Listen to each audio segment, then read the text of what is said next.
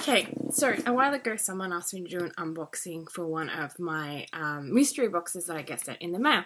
I didn't do it for the one that they wanted me to, but I thought I'd do it for this one, which is my Marvel Collector, the Civil War box. I've already opened it so that I know what's in it, and I decided to do this just because I've never done an unboxing video before, and I thought, you know, might as well start it. I put pretty much all of my life on Instagram and Facebook anyway, so why not branch out into videos? So the box is actually a lot bigger than the other boxes that I've gotten, which thrills me a little bit and also worries me because I'm kind of running out of space to put everything in. Anyway, so we'll start by opening the box. Okay, as always, you get your badge and your patch. Your patch this time is this one, which is Crossbones. Digging it. I kind of loved it. The first couple of boxes, the badge and the patch were like the same character, and now they've kind of swapped it up a little bit, and I'm actually really liking that. So our badge is, you can see it. Where's the camera? There we go. It's a bit hard. It's a bit reflective there, but that is Black Panther. So our badge and patch are Crossbones and Black Panther. Don't know why I just paused then. Alright, so opening up the other side of the box and getting down into it. Now, this is a first. I've never seen this in the box before. It's advertising for the next box and showing you it was in the past boxes in case you've missed out on them. I actually have them all, which makes me happy. And then on the back, this is also new, with like your loot crates and your nerd, I forgot what it's called, nerd box? Nerd block, horror block and stuff like that. You tend to get a little pamphlet in it or a booklet that will tell you a bit about the theme and the items that you're getting. This one has got this little postcard thing on it, which shows you which is a bit disappointing if you want to get into the unboxing of the video unboxing your own box without actually seeing what's in it. But it gives you a little bit of a breakdown on what it is. It tells you a little bit about the comics, the t-shirts, the design of it, everything that you're going to get in your box, which I'm really stoked on because it hasn't happened so far that there's been something in my box that I don't know what it is, as being a bit of a Marvel fan myself. And some of the other things I've gotten, like Loot Crate and Nerd Block, I've been a bit like, oh, I don't really know what this is. But yeah, this is super handy and I would definitely be holding on to it. Okay, so in pretty much every Marvel, in fact, I'm pretty sure it's every Marvel one that you get, with the exception of the Guardians of the Galaxy Christmassy one, you get a t-shirt of some description. This t-shirt, and they usually have a bit of they do have the pop theme to it.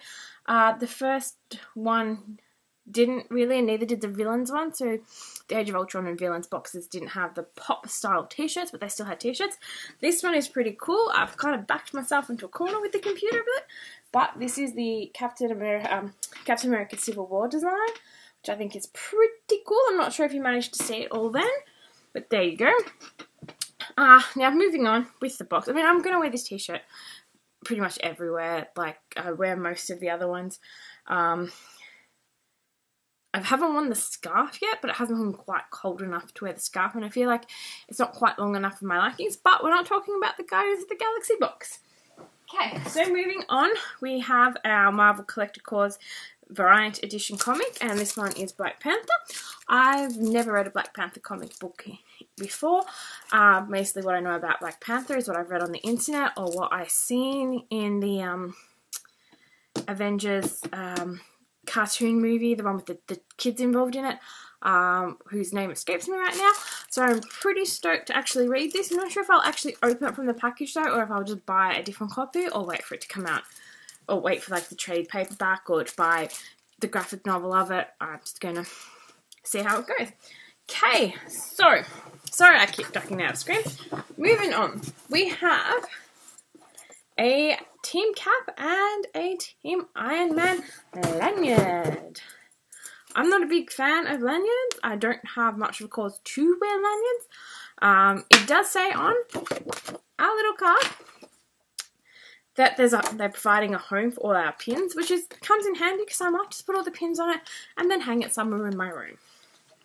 Okay, so our next item is, I totally did not think that I was going to enjoy these figures, and now I've got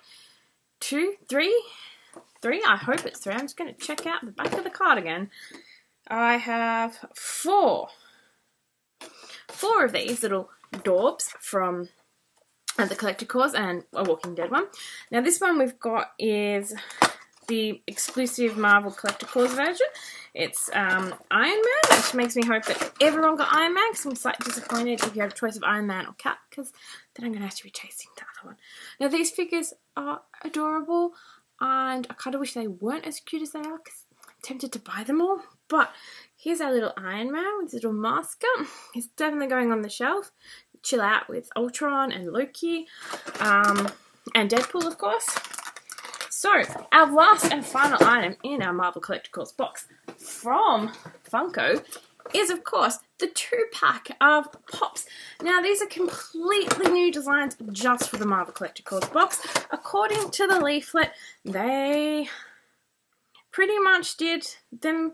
They got it approved in 24 hours from the Marvel team. Didn't have much time to do concept stage and went straight to the sculpting stage, so it'd be interesting to see how they are.